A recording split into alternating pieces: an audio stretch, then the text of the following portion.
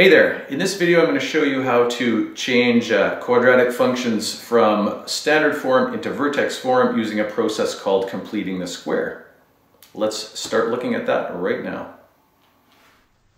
Now to turn a standard form equation like that into vertex form, we're going to use this process of completing the square. Now that's where we work with this, the x squared and the x term, and make that into a binomial square by making it into a perfect square trinomial along the way.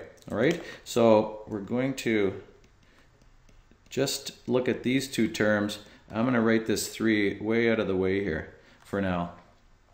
And I'm going to even put some brackets here. And now what I need to do is think about x squared minus 10x. What this is going to mean eventually is I'll be able to turn this into x minus 5 all squared. Right? Because if I multiplied out x minus 5 all squared, I'd have x squared minus 10x, but I need a plus 25 there. So what I'm going to do up here is add a 25 to make it a perfect square trinomial, but then I need to balance it out by subtracting 25. The reason I need to do both of those is because I don't want to change the original function, but I'm going to write it in a different form by adding those two things there. So once I've put my plus 25 minus 25, I can just group those three terms and then leave this minus 25 out that I can combine together with that 3 that's there. Now this perfect square trinomial I can write as this binomial square, and then my leftover values out here I can just combine those together and make this minus 22. All right, so it's called completing the square because I took something that was not a complete square, that's not a perfect square trinomial, and I turned it into one by adding the appropriate number. Now remember that this is equivalent to this one that I started with. They're just written in different forms. You could verify, again, if you want. Quick way to verify is just to pick a number and substitute it in for x and see what you get for y. And if you get the same thing, chances are you did it the right way. So again, my favorite thing to sub in is 0 here, because if I put 0 in for this x here, it's quick and easy to work with. That is negative 5. Squared is 25. Minus 22 gives me 3. If I put that same 0 in here, 0 squared, 10 times 0, right? These two terms are both 0, and I have my 3, the same value there. So probably I did it right. Again, that's not a way to prove that they're equivalent, but that's a quick check to confirm that you probably did it right. All right, let's try one other one here. Now this one has a leading coefficient. What we need to do with that is, it's harder to complete the square if we're trying to work with that, so the best way is to factor that out first, out of these first two terms. Not out of all three of them. I'm going to leave this number way over the side like I did before. So I'm going to write this first of all as 4, and I'm going to factor out the 4 out of the first two terms. So I've got x squared, and if I factor it out of this, right, 24 divided by 4, there is 6. So that's going to turn into that 6.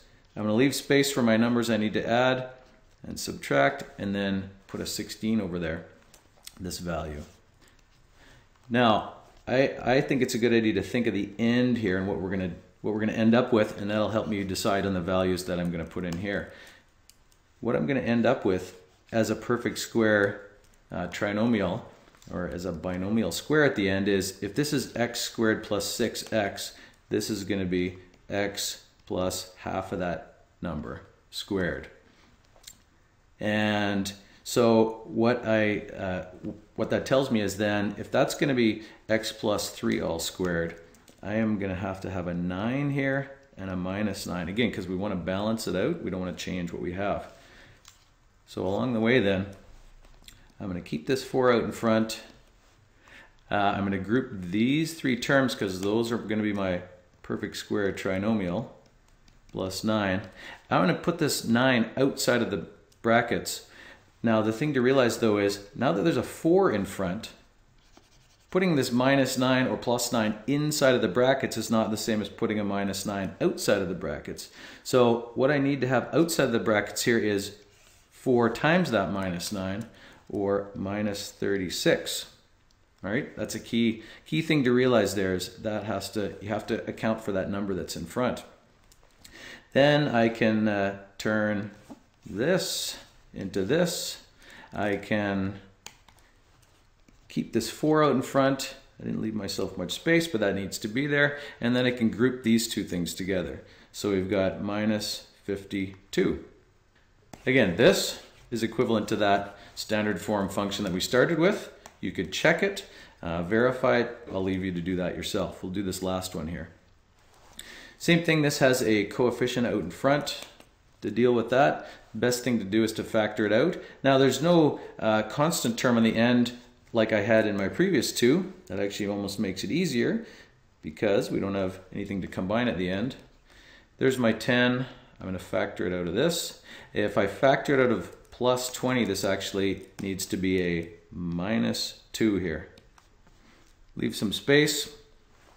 My numbers that I'm going to need to have there, again, thinking about what perfect square binomial this could be, I like to think of the end here before I fill in my numbers there. I'll write my 10 here because that's going to be there, but this is going to be x minus 1, half of that number squared. If that were that value there, then the constant term I need in here is +1, 1 squared.